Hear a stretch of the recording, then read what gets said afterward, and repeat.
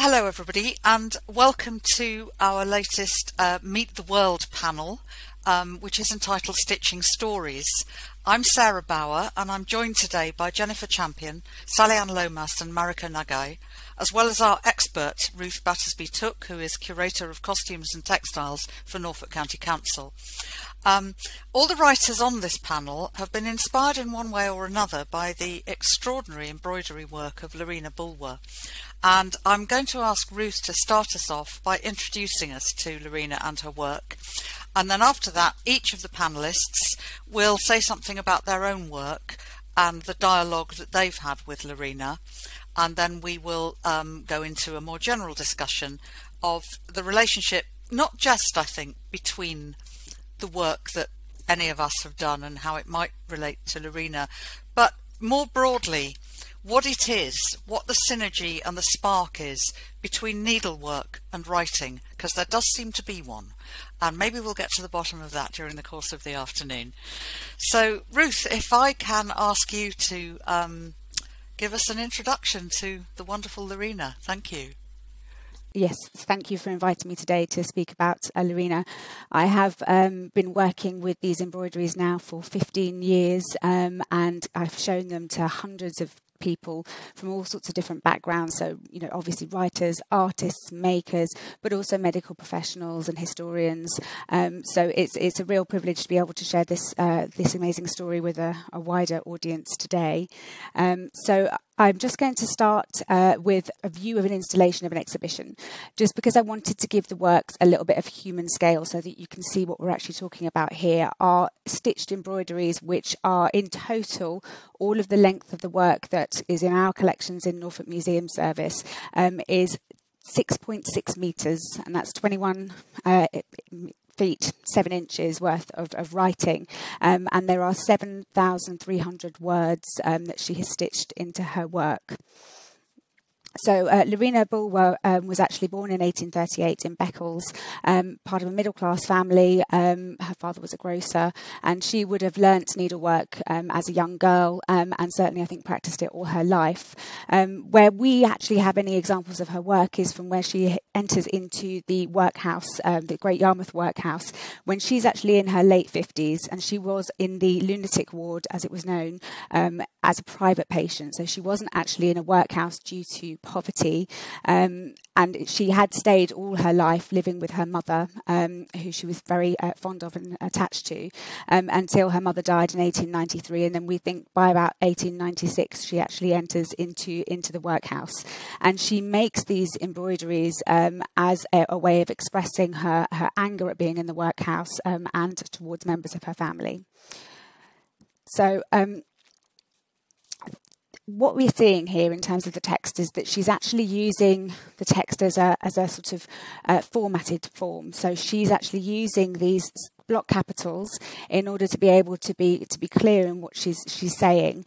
So we, in our kind of digital age, we view this as shouting almost, which is almost quite apt in a way for the message that she's actually getting across. But she also uses stitch to actually enclose letters in words in cartouches, and she also underlines words, and she adds drop shadows to them to highlight them and make them appear more prominent. And she changes the colour of the thread, which we'll see as some of the other images, to show very clearly what she's actually saying. So you've got this contrast between the background and the colour of the thread. So this is a reverse of one of the samplers, and I think it's really useful to be able to think about them in terms of a construction. So they are actually patchworks. There's 2 layers of patchwork. There's the front and the back, and these are actually held together by the stitches themselves that make the words. So essentially it's almost like a quilt in the way it's actually all held together, and then she finishes off with binding around the edges. Now, so this creates a really sturdy and robust form. They're very strong, and they are made with domestic techniques that she would have been practicing her entire life. So the other thing to note, I suppose, with the way they would have actually been made is that these layers of fabric are actually quite thick. So the act of forcing the needle through these layers of fabric may well have had a cathartic, expression, as well as a verbal expression of the anger that she's actually talking about. So this is the one that I suppose I've spent the most time with. This is the longest one, which is 12 foot long. It's been in the collection since 2004. And as I mentioned earlier, it's a familiar medium, the medium of a textile with a text on to her. She worked as a domestic servant for her mother in a boarding house, but she also was a milliner in 1861. We can see that on the census. So she's clearly skilled with her hands. And I think this is also part of the reason why these have actually survived as objects, because the sheer skill in the endeavour, the hours of labour that we can see evident in them, meant that they have actually survived, just because, you know, you're not going to throw something like this away. Whereas if you'd found perhaps writing on paper, it would have been much more easy to sort of destroy or disregard it. So actually, this is a way of really making permanent her thoughts. So the text itself is a stream of consciousness. It's a free association of memories and recollections, accusations, gossip, assertions to her rights to property and to freedom. But there is no punctuation throughout it. So I have obviously spent quite a lot of time reading parts of the letters out, and, you know, you become completely breathless. There's a relentless slew of words and thoughts coming at you. And then you have to sort of take yourself back and remember that what you're looking at is a stitched text. So we've kind of experimented, obviously, with trying to follow her techniques to see how long it would have taken her. This is one of the frequently asked questions. And we estimate it to be about 10 to 12 words in an hour. There is a section on one of the samplers where she does mention contemporary dates, and between the 5th and the 10th of a month, she's made 17 lines. So that's probably about 3 a day, but we don't know quite how many hours she was allowed to do that. So this kind of, it's slowed down, but actually the speed of the thoughts, you can really kind of get a sense of how fast they must have been running through her head. So I'm just going to show you a couple of excerpts from them. I'm not going to read out the text itself. I'll just leave it up there and talk around it. But just to have a look at some of the themes that come through. So clearly one of those very strong themes is that she should not be in the workhouse, and she wants to leave. She doesn't belong with these people. They are English tramps, hawkers, show people. And she feels that she should not be in there. And as I said, she did have money, but you know, the reasons why she's actually in the workhouse are probably more to do with the convenience of her siblings putting her somewhere close. And then the other theme that really comes through is this business with her family, and her anger towards certain members of her family. So the bottom piece of text here talks about her brother's wife's family, and how they are a bug, lice and flea tribe, Cambridgeshire's socialist den, that, you know, should be pelted with rotten eggs. And this kind of expresses some of the extraordinary language, and why, had they been written down, it probably would have been quite easy to actually destroy those, because they are, you know, they make for a challenging read, some very challenging language in there, and you can really sense the fury that she has towards members, in comparison with her blessed mother, Auntie Nancy tickles my fancy, which is how she always describes her mother, and it's actually a rhyme called Billy Boy that she's sort of quoting, which sounds like it might have been a nursery rhyme. So you really get the sense of relationships good and bad. So I'm just showing these last two images here, which pick up on another couple of themes. Obviously, I mentioned she's in the lunatic ward, and madness is a theme that runs through consistently. It's not something that she ever reflects on about herself. It's much more to do with other people. So old mad Molly Hawes is mentioned several times throughout the text.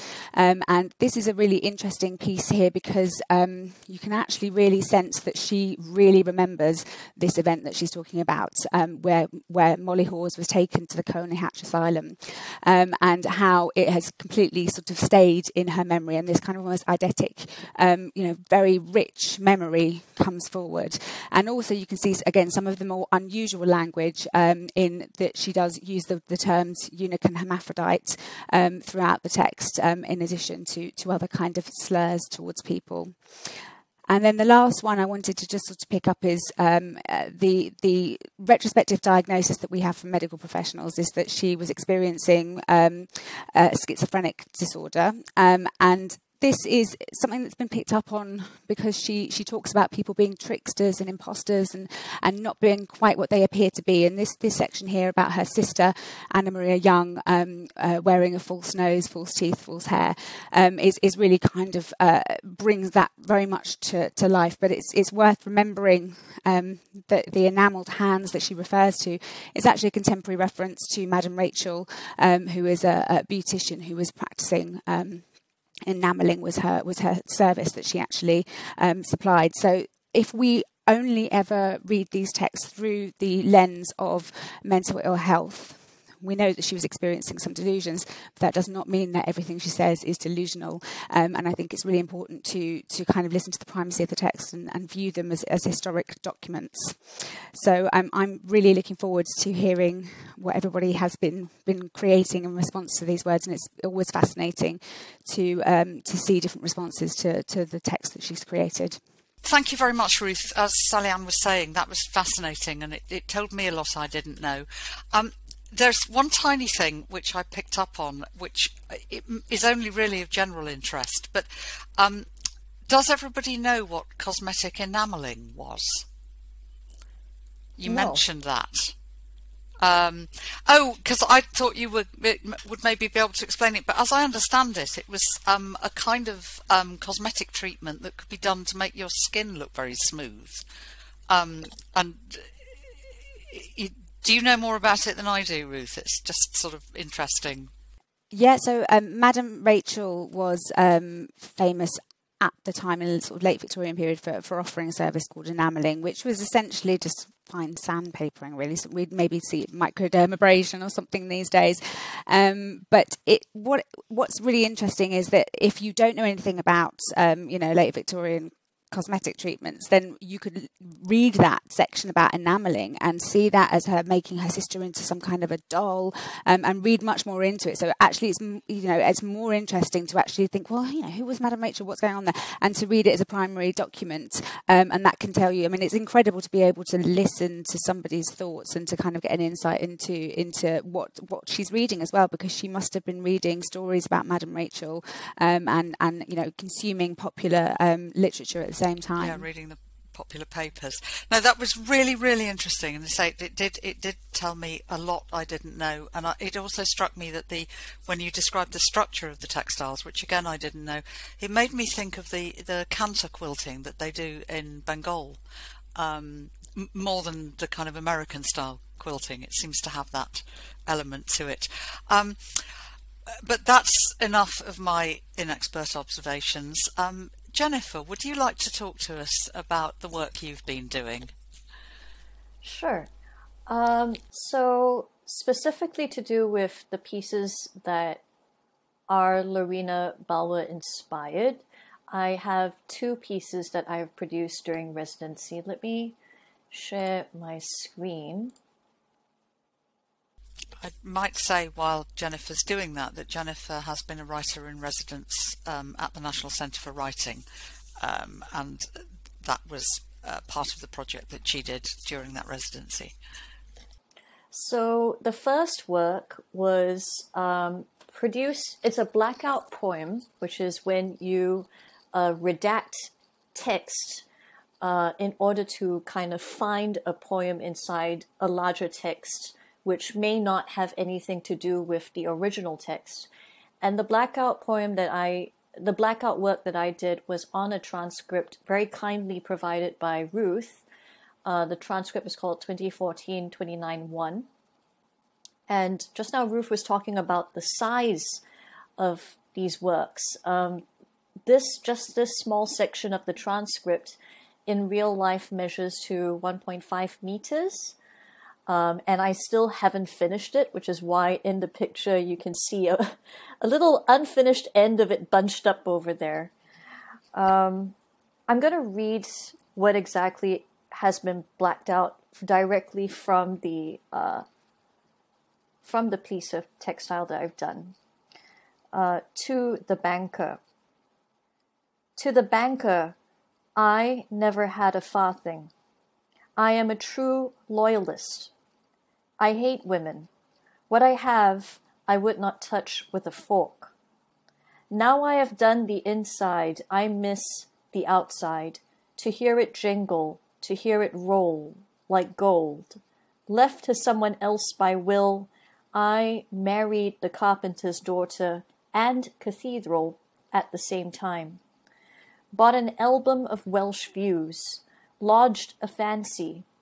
Saturday night stayed until Monday morning. Death came down to Crown Road to see if it was true. He's perspired so much, Maria Esther told us she could wring his shirt. Had a doctor been sent for in time, he would have been alive. Maria Easter's tricks. Woman, the same woman, dressed in man's clothing.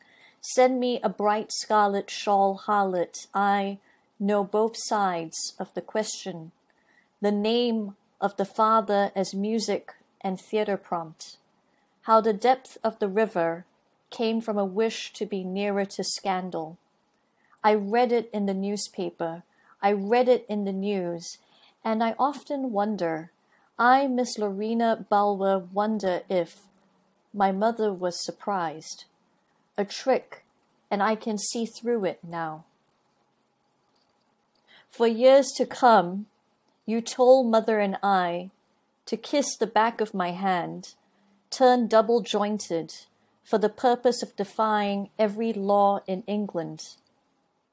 I left anarchists, nihilists, traitors, bad coins, and medal makers, poor as a church mouse. When the dead fly over the river, this is their saying between their teeth. Molly coddle, Polly coddle, Western Molly coddle, Polly coddle. The truth is this. What have I, Miss Lorina Bulwer, to do with the above? I have not a farthing. Lovely. So that is the, thank you, that is the whole 1.5 meter piece. And like Ruth was saying, this was Lorina was a very complex woman, and I was very anxious when dealing with the textile of not wanting to misrepresent her, but at the same time recognizing that as a reader of the text, I will always be bringing my own meaning to it. When I read the text, my eyes wandered a lot just because it was so voluminous.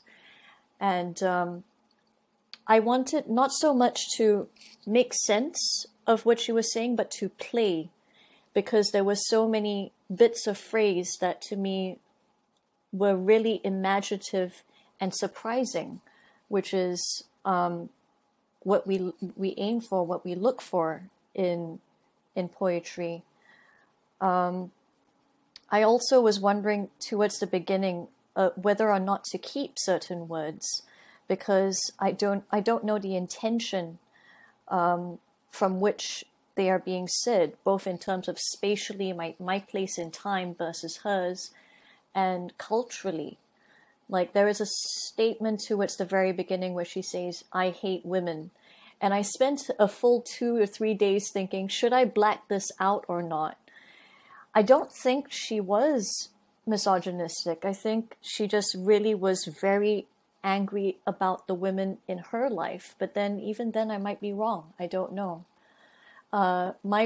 I was very happy with this transcript to be able to fit in the last bit of line which states, I, Miss Lorina Bulwer, have nothing to do with this text.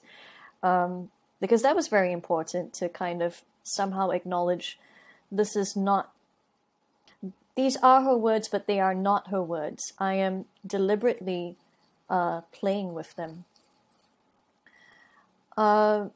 Separately from working directly with her work, I also produced my own letter, much less voluminous because I don't think I have the stamina that she did.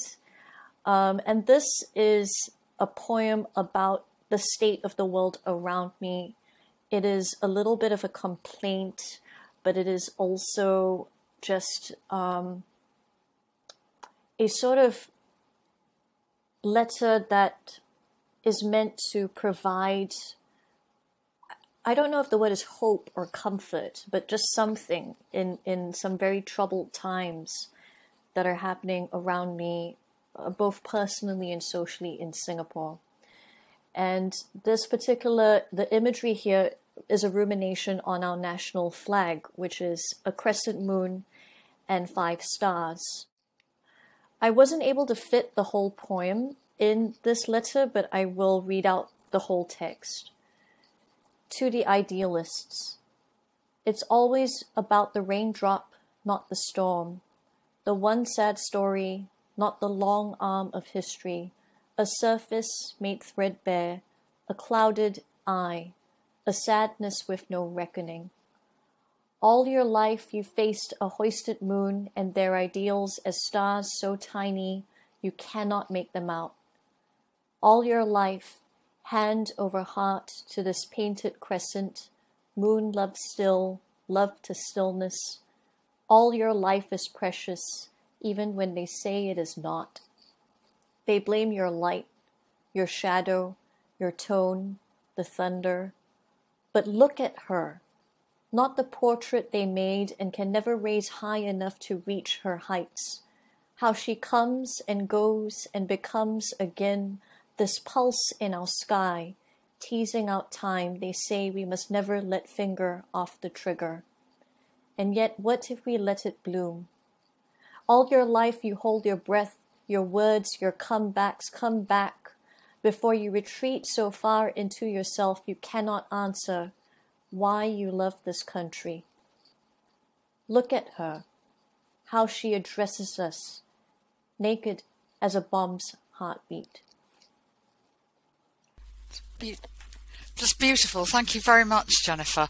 It was really interesting to see the 2 different ways in which you've connected with Lorina. First of all, directly through that text. I wonder if I could ask you what inspired you to choose that of all the texts that you could have performed the blackout poetry maneuver on. It was very practical. It was the longest transcript that I received. Okay, and so I had the most amount of words.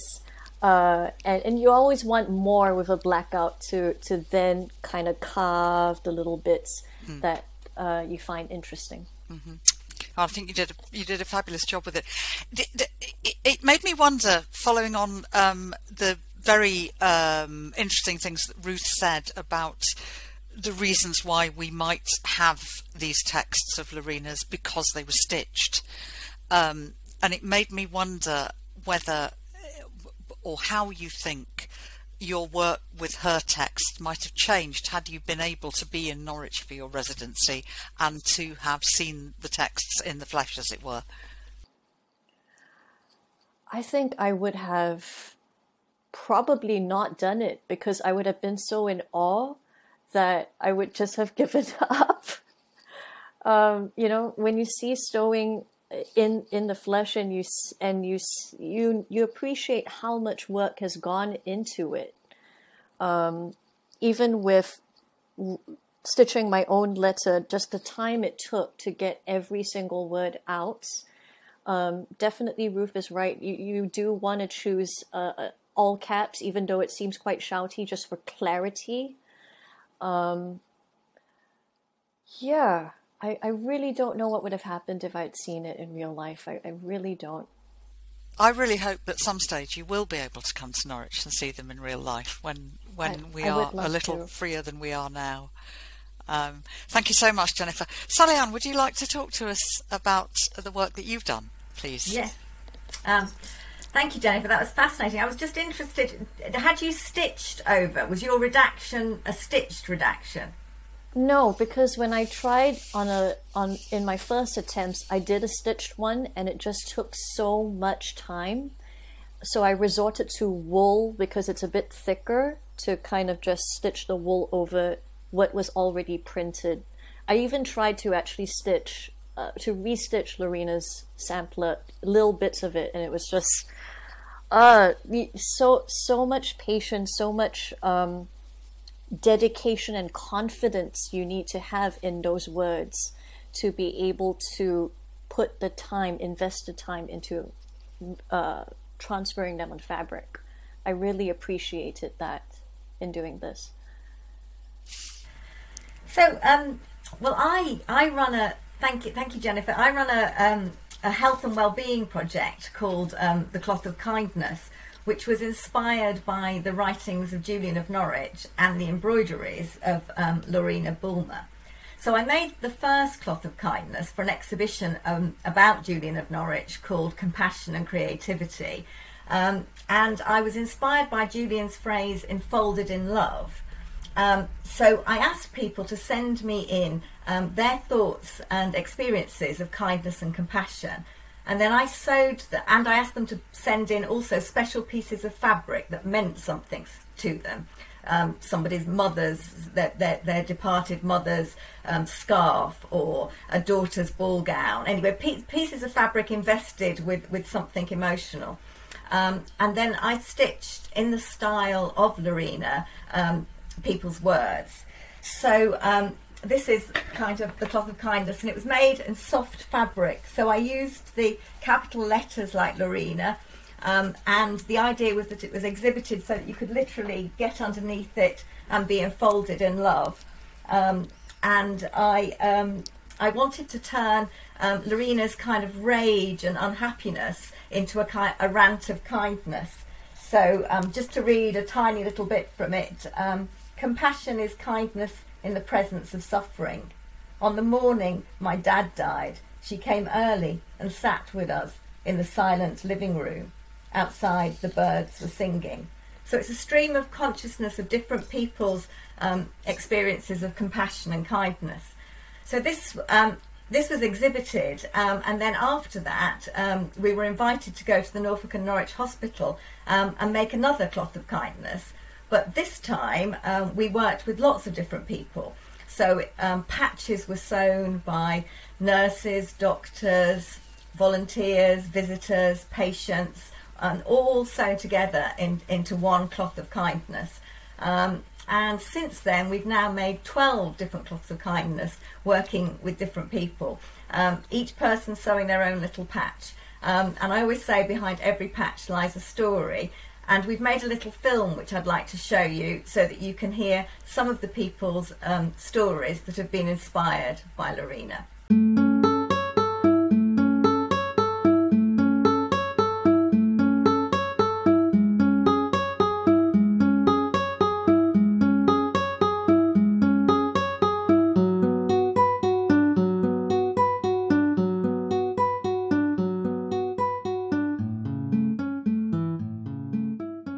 Hi, I'm Laura and this is my patch. It says all you need is love. Mine was inspired by my cancer journey, from where it started.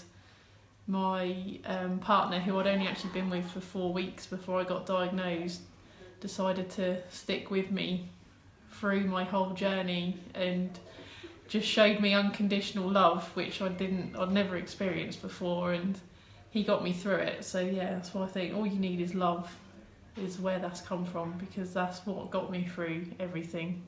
Hi, my name's Edie and this is my patch. It says, the kindness of a stranger healed my anger and showed me the power of herbal tea.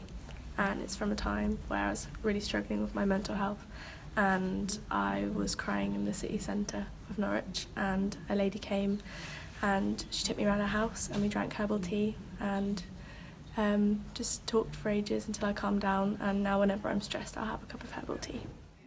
Hello, my name's Dorothy. I have written on here, winter always turns into spring, and the reason why I chose that is one of my favourite sayings from my Buddhist philosophy, because it means that no matter how unhappy you are, if you can keep positive, it can turn into joy. And of course it is like nature, winter always turns into spring. It never goes back to autumn or anything else. And I just think it's a lovely saying, and I just love it, and it's my favourite. This I have printed for my family. This is my heart, and this is my my special persons in my heart. This is for my patients I'm looking after in Ward 12, and this is my favorite quote. What defines you is your determination when you have nothing, and your attitude when you have everything.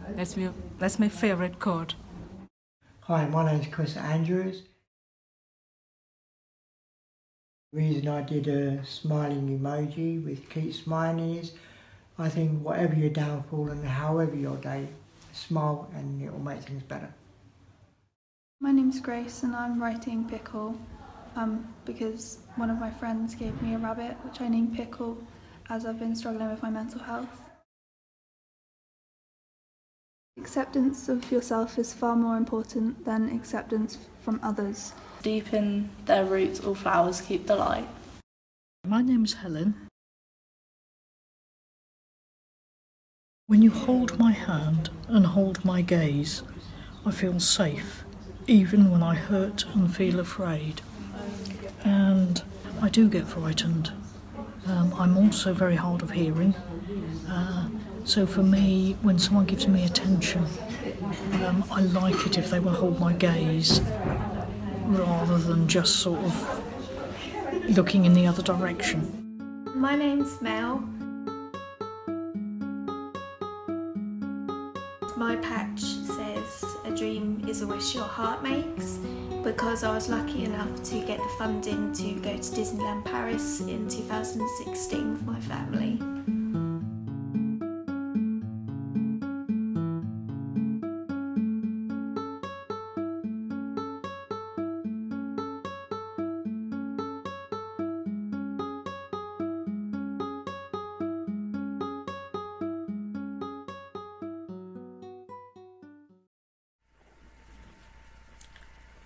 So I think that gives you a sense of some of the stories behind the patches and how just a very simple saying, which may not seem to mean very much, when you understand the history behind it, has a lot of poignancy.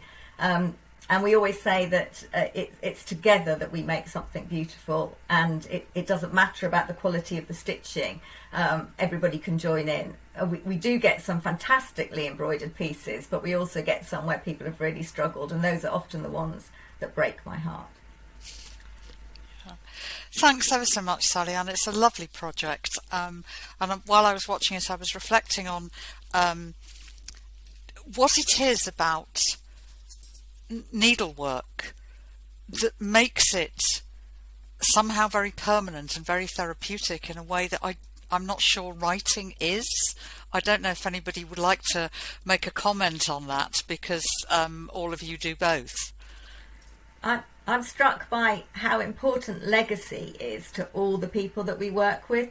In every case, we leave a cloth of kindness behind in the institution, and it may be an institution which people are passing through either because they're dying or because they're going to health or getting better, but it's very important to them to leave a legacy behind for the people that come after, and it seems to me that Lorina left as a legacy, and that's something that the stitched word does more, because as Ruth said, or maybe it was Jennifer, you know, you could throw away paper, but actually you hold on to the preciousness. Yeah, and it's a sort of generally a more robust form. Thanks ever so much. Mariko, would you like to talk to us about your work? So back in summer of 2016, I believe, I received a fellowship for a month in Norwich. Back then it was still Norwich Writers Center. Now it's National Writers Center. But anyways, so initially I was interested in Julian and Norwich. And of course, Julian and Norwich is sort of the titan, the historical titan of Norwich. So I spent many days walking along the wall, and Julian was walled in. So this idea of walls, Julian, and serendipitously, when I mentioned about Julian to Kate, she said, "Oh, do you know George?" I was like, "Oh yeah, George Sturgis, of course." So George was kind enough to invite me to lunch, and when we were discussing about things, he introduced me to Sally-Anne. So Sally-Anne came along, and we were, it was just a pleasant afternoon lunch. And we started talking, and then she said, "Do you know Lorina Bulwer?" And so this is sort of nodding towards Sally-Anne. And of course, Lorina was walled in. So there was a sort of theme of walls that reappeared again. And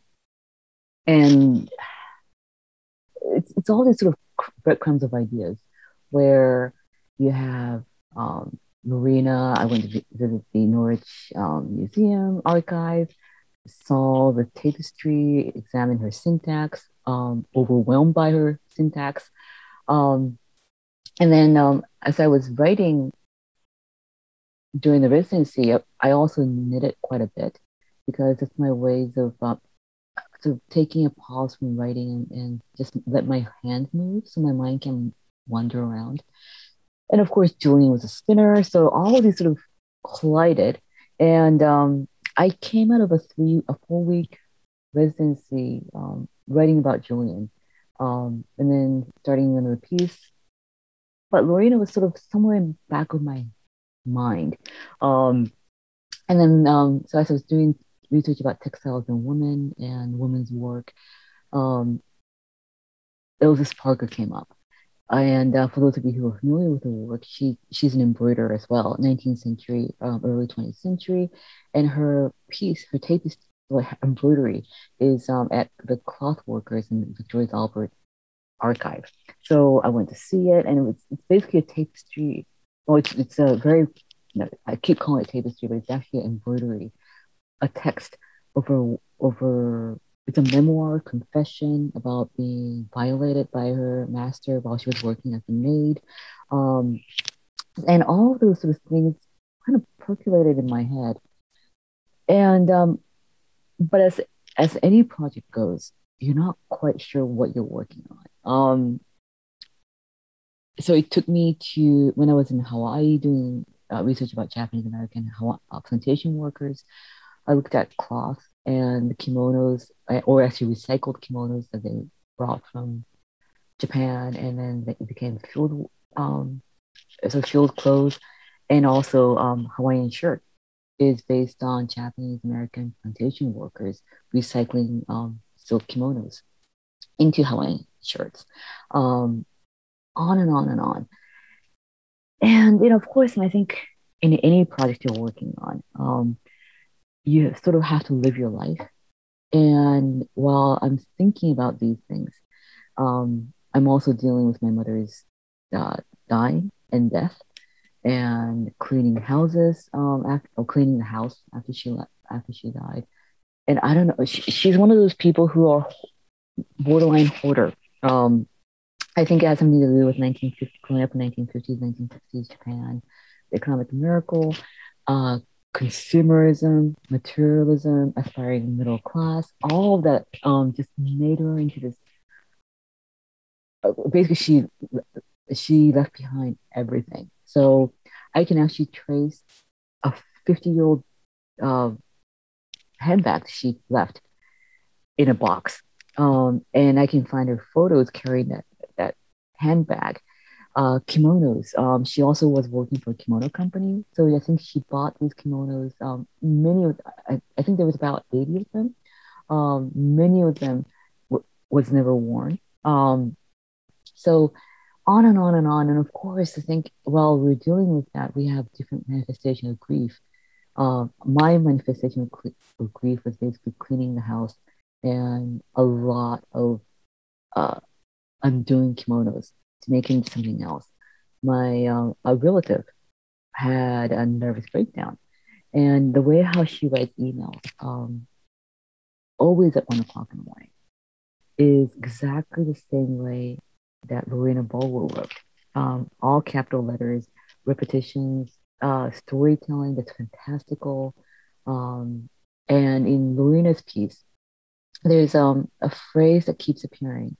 I miss Mariko Bulwer, and because she doesn't use punctuation, I think she meant I, miss Mariko Bulwer. So she's referring to her as a subject and also as third person. But my relative who's having a nervous breakdown is doing this sort of same thing as well. This sort of lack of punctuation, restlessness, aggressive capitals. And so while I'm working through cleaning the house and dealing with my relatives and all of that, Lorina's coming back again.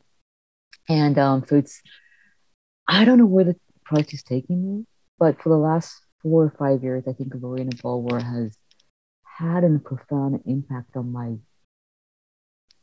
I wouldn't call it a journey, because journey makes it sound so epic. And so, there's a hero, because I'm not a hero. But I guess a chapter, maybe a journey that I'm going on, where everything's sort of colliding and echoing from the past. Lorina's syntax is coming back as the present day email of someone who's having a nervous breakdown. Elizabeth Parker's embroidery is coming back as sort of a confessional that I'm writing right now, which I'm not even sure what I'm confessing. The fact that I love my mother, but I also hated that she's a hoarder with secrets. I'm also sort of dealing with this I think that sort of prejudice that we carry, which is abundant in Lorina Bulwer's text, that keeps surfacing again and again. So it's still ongoing, but I'm not sure what it is I'm writing about. I'm not sure what I'm exploring. All I know is that somewhere always I'm going back to Lorina Bulwer. It sounds as though you're in a sort of very deeply creative place with all this, Mariko. I marvel at at this collection of quilts and kimonos that you've been confronted with whilst drawing a conclusion to your mother's life. What an extraordinary treasure to have, but also what a difficult task to have to undertake. But it made me think about needlework in a sort of historic sense and fabric. Is one of the things that fascinates us, perhaps, the fact that needleworking goes back much further than writing? Is it that we use it as writers? Do we use it to access something more atavistic and deeper than we can access merely by writing words? I think there's a common root, isn't there, of text and textile, yes. And that idea of weaving a narrative and telling stories through textiles is incredibly powerful. Yes, and it's you do get such a sense of a person and a person's life and an identity, and it does. I mean, obviously working with so many historic textiles, you do kind of get this feeling of a person's life. We know how long it would take and how difficult we would find it to create something, and so we have this real kind of respect for the hours that have actually gone into it. But I was just really struck by what Mariko was saying about the therapeutic benefits, and I could see Sally sort of nodding along with that. And when you're carrying out some kind of handiwork and actually working with your hands, it's a mindfulness practice. You can't be anywhere else but where you are and what you're doing. So it really brings you back into a sense of yourself, and it's also something that as you're doing it was easier to speak to people when you're not looking them in the eye. So you've got your hands, looking down at your hands. You're not making eye contact. You can say things that you without fear of judgment in the same way. So it's a really kind of it's a very different sort of process. And I was struck by Mariko talking about the Elizabeth Parker sampler, and we borrowed that to have it alongside Lorina for an exhibition a few years ago, and this incredible sort of testimony and using it as a way of expressing. What really fascinates me about them is how would Lorina or Elizabeth Parker have felt knowing that other people were reading their words? And I just was interested to hear what you might think about that, because I'm not sure how much privacy there was there and how they would feel about us talking about it today. I I don't know. It's a good question. Jennifer, do you have any thoughts on that, given that you've been working so closely with Lorina's own texts recently? That is definitely a question I have wondered about. Like, would the way that Lorina expressed herself have been different if she knew that? Because although she did address these to very specific people, there is a difference between writing something really angry and writing something really angrily that you know this other person will eventually receive. And I think she held on to that rage in a way, possibly knowing that there was also a futility to it, and that breaks my heart a little bit. That is what I do think happened with her work. Yes, sorry, I lost my train of thought. That's fine. I was very moved by what Ruth said about the element, not just what she embroidered, but how she was doing it, stabbing the needle through all those layers of fabric, and to what extent that was also a way of dealing with her rage and unstoppering the repression of her anger. And she's constantly like asserting herself. You were saying about, she's always saying, I miss Lorina Bulwer, and I too have that feeling that she has lost an identity. And going into an institution like a workhouse, you do lose your independence, and a lot of what she's actually writing about and stitching is wanting to kind of get back to her property and to sort of have her rights actually seen to and addressed. So she is, this is her getting across the fact that I'm an individual and I demand to be heard, and she's using the textile to actually do that. So it's really interesting in the way it sort of turns the idea of women's work on its head as being something passive. This is an incredibly active kind of creation that she's doing. She's really, this 12 foot long, it also, you can see how beneficial it was to her too, to carry on doing it. Yes. It's interesting. I think because I was thinking when Sally-Anne was speaking, the cloths of kindness, there is a great positivity to those, and most of your contributing embroiderers have expressed positive sentiments, even in very difficult circumstances. But it seems that the needlework is always bound up one way or another with quite intense emotion. And I think it's quite interesting. I was thinking about how you juxtapose it with, and I suppose this is partly my interest, with needlework as mass production. How does the kind of thing we've been talking about juxtapose with needlework, predominantly women's work, done in factory settings as some kind of mass production?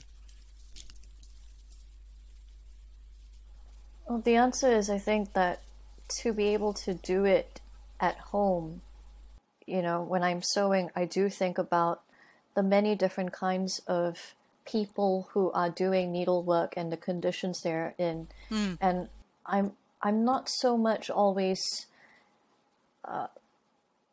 thinking about my centeredness as much as how privileged I am to actually have the time and the space to do it, and in an art context as well. I think everyone who has ever done needlecraft does have their thoughts wander towards this. I was reading the poetry collection of Anne Boyer, which I think was done in 2016, called Garments Against Women. And it very much goes into detail how many hours are spent on the work, how much is a person who is not me, who is making the clothes of the world, being paid to do this. And the weight of knowing that, and you're still sitting there stitching, and not knowing if what you're doing will have any impact on the world. I don't know if I have an answer to that, but I think I'm very heartened to know that there is a community of us who have returned to sewing when we don't feel like we can write. Yeah. May I say something about, yeah, thank you. I just wanted to respond to that whole notion of the kindness and the time and space, and what a gift that is. And I think, you know, although I listen to Lorina's anger and her, you know, assertion of her rights, it's also, I do reflect on the fact that she is being given materials, time, space, access to scissors and needle in a lunatic ward, in a workhouse, to create that work. And I think that is, you know, something that I remember when Sally-Anne and I met, that was something we reflected on, is that actually somebody is being kind to her and realising how beneficial this is to her state of mind, and enabling her to carry on. And I think it kind of comes in again with this idea of the hours it takes to do, and how much more meaningful a gift is that somebody has made you, and because you can sense the hours and the love that's been sort of put into it. And I think that's where, you know, I really love seeing Jennifer's work with, you know, the actual index of having the entire thing there and then spending time framing everything is incredible. And I just think she would have been delighted to see everybody responding in this way to her work. Well, yes, one would like to hope so. She might have been absolutely furious and embroidered further and added a few more names to her list. I did say at the end she has nothing to do with it, using her own words. So. Sorry, Sally-Anne, were you going to say something? I was just going to say that when I was making the original Cloth of Kindness, where I did all the sewing myself in the style of Lorina, it took me 4 weeks of 8 12-hour days to do it for the deadline. But you know, it was one of the happiest times of my life, and an incredibly reflective time of great depth and meditative quality. And it really made me realise, though I hadn't realised this before, that my own mother had a lot of mental health issues, and sewing was one of the few things we could do together. And I hadn't realised that that was so much part of the concept of the Cloth of Kindness. It was and in fact I had been with my mother to see Ruth's exhibition, Textiles from the Edge, because my mother had found sewing incredibly helpful for her mental health. So I took her to that exhibition where we saw together the Lorina thing. So it's funny, it now meets up with Mariko. You know, my mother makes quilts which are heritage pieces, which I love. You know, so there is something about this passing on, and I like to feel that, you know, that Lorina has inspired this whole project, going into institutions, that, you know, and that her work is going on, inspiring, helping people hundreds of years later. And just to sort of say, when we were working with the Teenage Mental Health Unit, we had to count in the needles, count in the scissors and count them out. And on one occasion, 3 needles went missing, and we were there for 4 hours. While everybody came in, they closed down the place. You know, it was quite serious while they... They had to find what had happened to the needles to protect the young girls, and what indeed one young girl had taken them. But they still were prepared to do that, and they didn't send us away afterwards. They let us come back again. So that matches up with the idea that Lorina, you know, must have had support to do that, because it's not easy bringing these things into the kinds of institutions where they can be threatening. It also brings to the fore that kind of thing. I think that the physicality of needlework, and I think that this is something that we quite easily forget as writers now, because most of us work on screens. But it's something that I've been thinking about while everybody's been talking also, is about maybe there is a much closer comparison between needlework and writing by hand, which is physical and does the same thing to the body. It contorts you into funny positions, and you know, pens can, we've all got these, any of us who write have got these bent fingers, you know, holding pens. And I just wonder if the process of handwriting is actually much more visceral and less intellectual than writing on a keyboard, and whether that is a closer relationship to the needlework. I write all my first drafts by pen, by hand, for precisely that reason, and in the same way that I love hand sewing, but I don't like machine sewing at all. So for me, the hand aspect of it is vital. That's interesting. I think I'm sure your brain works in a completely different way when you do things by hand. Sorry, Jennifer, I think I talked across you. Oh, sure. No, I agree with Sally that it's definitely very much about the motion of doing it, the hand, but aesthetically, whatever comes out, the visualness of my own handwriting, I hate it so much. Needlework to me appeals to me more because there's something about that thread which allows me to shape it, which makes me feel more comfortable and happier. So in many ways, I actually prefer sewing to writing. I think someone was saying just now they take a break from writing to sew. I take a break from sewing to my break is writing from the sewing at this point, just because it makes me so happy textile wise. It's definitely true that working on textiles does give you joy. One of the things that I wanted to say was about, Ruth, you talked about the way when we're sewing, we don't look at each other, and that certainly facilitates. So with the cloth of kindness, we get small groups of people sewing together, and it does facilitate very deep conversation. So sometimes we sew in silence, but sometimes people talk, and often people will talk about things that they may never have talked about before. So we had one situation in one of the hospitals we were working in, where a member of staff who came from Nigeria originally, she came to the group several times, sat quietly sewing, and there was a sense of her being pregnant with story, with something to say. And then she told us an absolutely horrific thing that had happened to her in her early life, which she had never told anybody at all. And then she stopped coming to the group. And her pieces are simple, optimistic sayings, but clearly the process, she wanted to share that story. And that felt like a safe holding context for her to be able to share a very traumatic story. So I don't quite know what that's about really, but about the fact that we've been gifted with these amazing stories that don't necessarily show in the text, but which definitely lie behind the process. Do we think that there is a safety for us personally in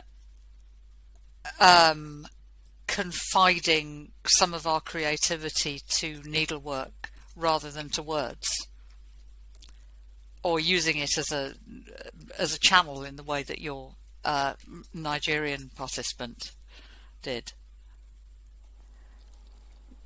There is something I think that you can hide in more when you do visual work, aesthetic work, than with words. So like the moon piece that I've done, the original image for it actually, oh thank you, the original hand actually has a baby's face resting in it.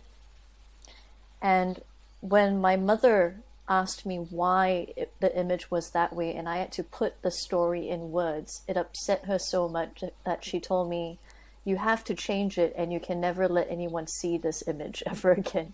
Oh. The image itself is beautiful, and I have revised it for this poem, but it's because it's not literal, it can be appreciated, and it can also be appreciated much quicker than words can, because we are, most of us able people are very visual people at first. Yeah. So I think you're definitely right that there is a safety in the visual, which, I don't know, maybe I'm in the wrong art form now, I'm thinking, if I want to tell scary stories, but I like both. There's no rule that says you have to be in one or the other. I mean, I think everybody here, well, with the possible exception of me, is working in different, in ekphrastic ways and sort of multimedia ways. So I don't think you have to do one or the other. Yeah, I mean, moving on to the visual, obviously we've come to this through Lorina and her embroidering of words, but what is it we're looking at? We've looked at the words, and Jennifer has clearly made a very close study of some of those words to produce the Blackout poem, and we've attributed meaning to those words. But if we go back to this, and it really did arrest me, this image of her sort of stabbing the needle hard through the fabric. What is it we're really reading in a piece of embroidery? I think it was interesting hearing what Jennifer had to say about hiding, but it's also you're becoming part of a community as well. There's a lot of nuanced extra message that comes with choosing that medium. You are consciously putting yourself into a community of, it's mostly women. There are obviously some amazing male stitchers as well, but you are talking also about women's work. You are talking about domesticity. You're talking about nurturing roles as well, so that you bring a lot more of those narratives and stories just automatically with your choice of medium. You're sort of already doing something that gets, it shortcuts straight into our collective kind of understanding, our communal understanding of what textiles kind of mean. It'd be really interesting to know, actually. I don't know if this is one that you know the answer to, Mariko, but I'm aware that we've got a panel from different cultural backgrounds here, and I became aware, and I was very surprised when I was researching my first novel, which is about the Bayeux Tapestry. I was surprised to discover that actually it was probably mostly made by men, and the history of embroidery has changed over the years and become domesticated for various reasons. I wonder if, Mariko, in Japanese culture, has embroidery always been something associated with women, or is it something which is or has been associated with men as well? Right. So because I'm in my office right now, I can actually show this. Embroidery is still a strange craft, isn't it? Because it's an idea of recycling and rejuvenating a textile that may be frayed or that may be dying. So what embroidery does is that it patches up holes. It also patches it adorns, it beautifies. And I think in sort of the everyday woman's life or everyday life, and I don't want to gender just yet, in everyday life, embroidery is used as a way to elongate the life of material. And it's often done by women. But when it becomes commercialized or when it's merchandised, oftentimes the best embroiderer in Japan are men.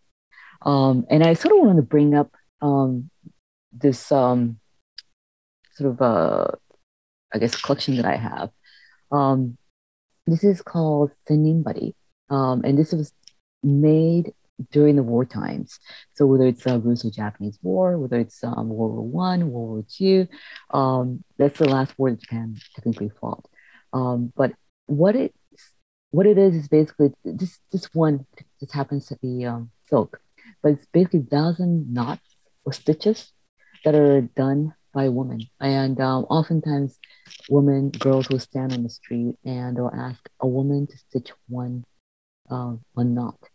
And it's 1,000 because there's a saying in Chinese that says tigers will come back, tigers will travel 1,000 li and come back 1,000 li.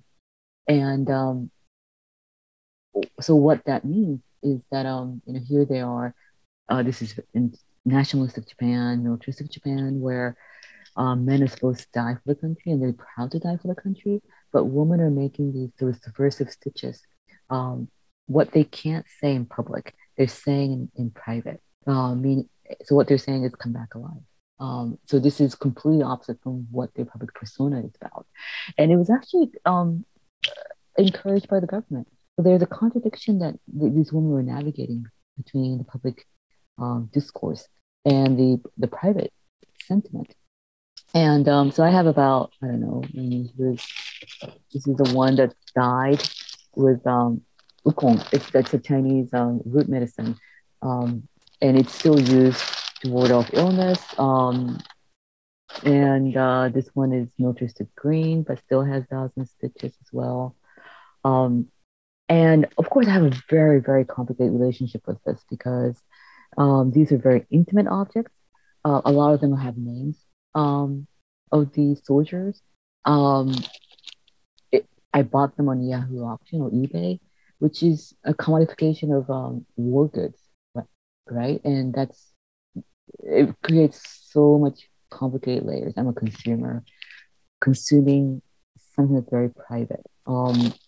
But I found this very fascinating because here they are, these women are using their craft to make an anti-war sentiment that was prohibited and often seen as treasonous during wartime. And so these are sort of domestic language that's spoken. And like I said, it was encouraged by the government. So it was considered as a good woman's work, right? But then at the same time, the message it carries is quite subversive. And like I said earlier, and I'm an avid knitter, I find that when I get upset, I actually start embroidering. All these sort of kimonos that I've unraveled, they have this sort of cotton cloth inside, and I'm making rags out of them, and I embroider patterns on them, and it soothes me. And I think this is sort of a public sanctioned ways of calming down women, especially in a workhouse for Lorina Bulwer, right? Lorina Bulwer became a good woman. What's sort of seen as a good woman, someone who doesn't speak, someone who doesn't act out, only when she's doing embroidery. But the ironic part is what she was embroidering is quite subversive. But so it's complete opposite action going on. She's acting out through the text that she's embroidering, but she's actually a good woman while she's working on her craft. Same thing with the singing buddy as well. It's a government sanctioned craft. It was encouraged. What a good woman did to send off their men to the war with these 1,000 stitches. But the message it contains is quite subversive and quite actually anti-government. So, I think it's such an interesting contradiction that's at work here. What Lorina Bulwer is doing, what these singing buddy is doing as well. Does it make us a good woman when we're embroidering? Because we're contributing to domestic and also in some cases public landscape. But is it actually truly, I don't know, subversive, really? I like to think of embroidery and threads and all of that is it's an act of love, it's an act of self-expression, it's an act of killing. If you're using silk, it's an act of farewell as well. For example, in Japanese tradition, a good daughter, which I'm not, but a good daughter should have sewn the last kimono of the dead, which I didn't. But there's an irony there too. Here's a kimono which is supposed to be worn by the dead, but it's also used only once. Yeah, and there's always sort of more of a question than anything else that I think comes up when we start talking about embroidery and what's known as woman's work. I liked the way that you talked about the sort of division of the means of production and the idea of the oversight by the men and the work being done by the women and the subversion that's possible in that in that arena. It's very interesting about the embroideries done for the soldiers going away to war, and the sort of secret messages in those,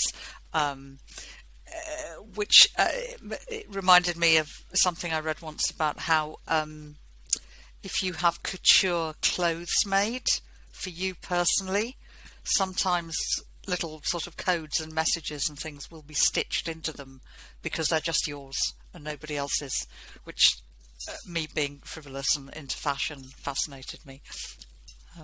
It's really interesting. I don't know, is there a tradition in Singapore at all of male involvement in embroidery, Jennifer, that you know of? Yes, there is actually. So many of the best Peranakan tailors today are actually men. So the Peranakan way of embroidery, Peranakan people are of both Malay and Chinese descent.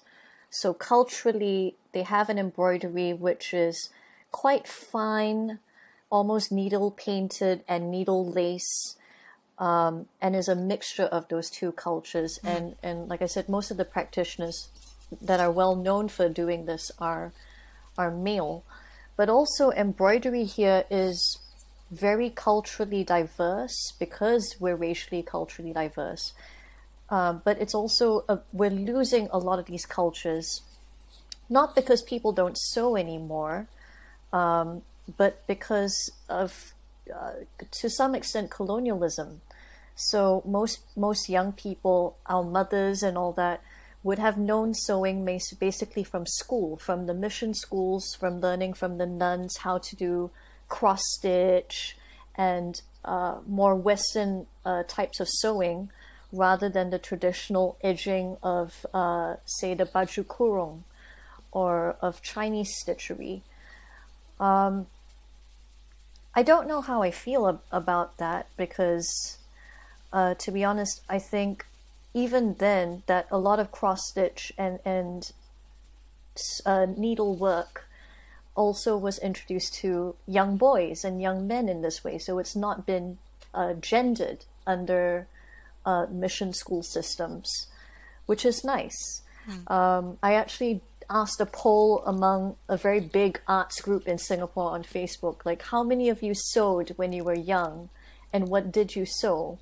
And quite a number of men actually replied and said, I did cross-stitch with my mother and I wanted to do my own thing, so I sewed a little caricature of my favorite video game, like Mario Brother, Mario I love Kart that. in cross-stitch. That is fun. Yeah. So you have that, and then you have the traditional stuff, which is dying out.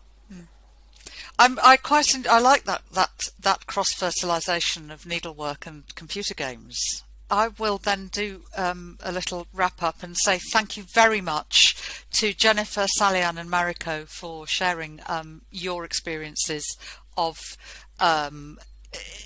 working in dialogue with Lorina and more broadly of the creative interface between embroidery and writing.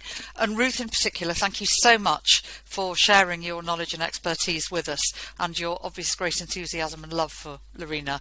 And I'm sure we're all looking forward to a time when we can visit her work in person more easily than we'd have been able to in the past few months. Thank you very, very much, everybody. Thank you for your time, and it's been lovely to see you all. Thank you. Thank you. Thank you.